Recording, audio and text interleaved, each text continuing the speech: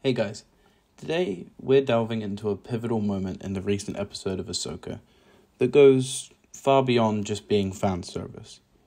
We're talking about the sequence on Mandalore with Rex, and how, to me, it's an essential piece in the puzzle of Ahsoka's journey and Anakin's fall to the dark side.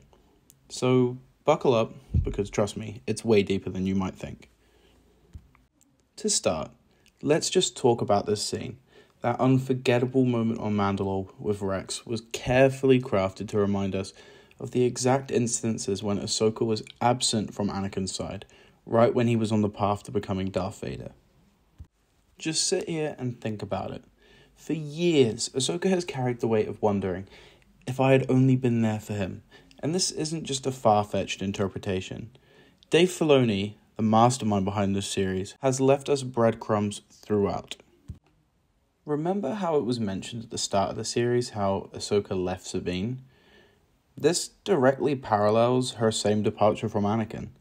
It's evident that she blames herself for Anakin's fall by not being there when he might have needed her the most during, his darkest moments.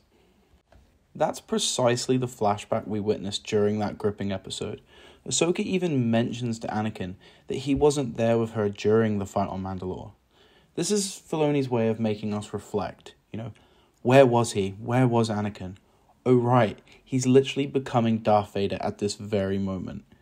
If you compare the timelines, during the Siege of Mandalore, Anakin is on Grievous's ship, trying to rescue the Chancellor and eventually killing Dooku. Order 66 and Anakin's fall to the dark side wasn't just a turning point for the galaxy. It was life-altering for Ahsoka. She lost her master, she lost her friends, and her freedom. This is where the trauma sets in, a moment she'll have to confront and overcome, as we've witnessed in this episode. I tend to get frustrated when people write off these amazing moments just because of a cameo. Rex was an essential character in Ahsoka's life. The term fan service, in my opinion, is so overused, and it feels like Star Wars haters just blind themselves with negativity. And just to have a small rant, so let's just dive into the term fan service. First off, what exactly is fan service? It's often used to describe moments or elements in a story that is seen as catering to the desires or expectations of the fans. But in my opinion, here's the problem.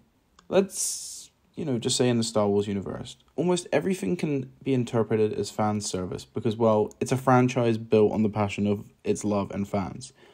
So, talking about cameos, whenever a familiar character pops up, it's immediately labelled as fan service. But hold on a second. These characters are an integral part of the Star Wars universe. They have their own stories, their own journeys, and their own connections to the events unfolding. So why shouldn't they appear when it makes sense in the narrative? Obviously, the counter to that is when it doesn't make sense.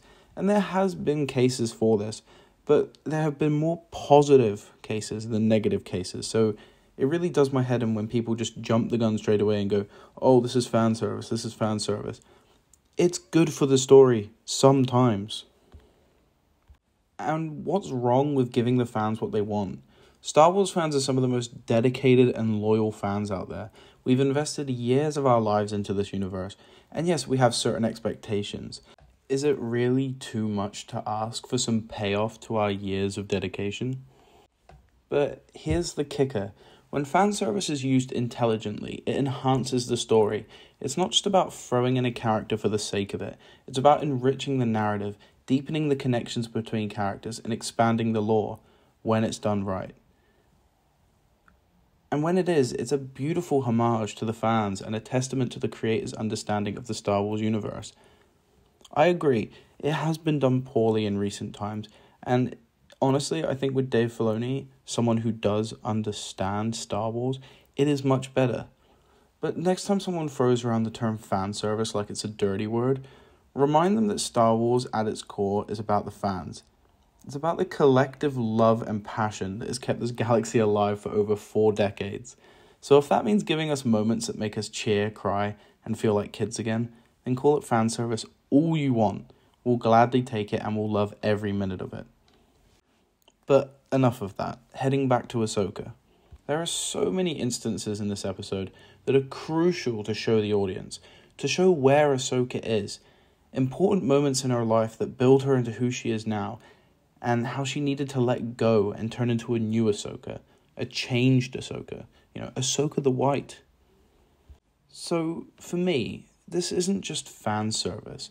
It's a profound exploration of Ahsoka's character and her connection to Anakin's fall. It's about choosing to live and living with a greater purpose. So next time you rewatch that sequence, remember the depth and emotion it holds, because trust me, you will enjoy it even more. Anyway, what do you think? Do you think this is valid? Do you guys agree or not agree that this was just fan service? Anyway, thanks for watching, guys. Please do like this video if you enjoyed it, and make sure to subscribe. I've been pumping out Ahsoka content like crazy over the last week, and I'd love it if you'd join me. In the meantime, have a great day, and I'll catch you in my next video tomorrow. Cheers.